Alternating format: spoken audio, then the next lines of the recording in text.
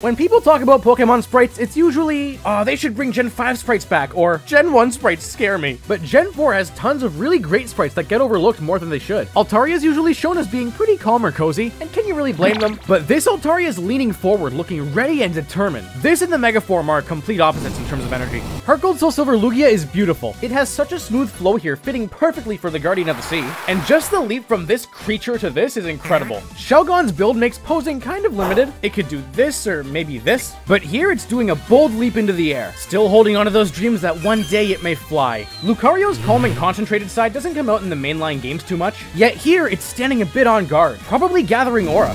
Be careful if it gathers too much. All of the Deoxys forms have great poses displaying their individual strengths. Attack form is ready to strike, defense form is standing rugged and firm, and speed form is indeed moving fast. It's a lot better than the pool noodle arms here anyway. And what's more in character for slacking than laying smugly and picking its nose? You know, this guy could probably have his own game series.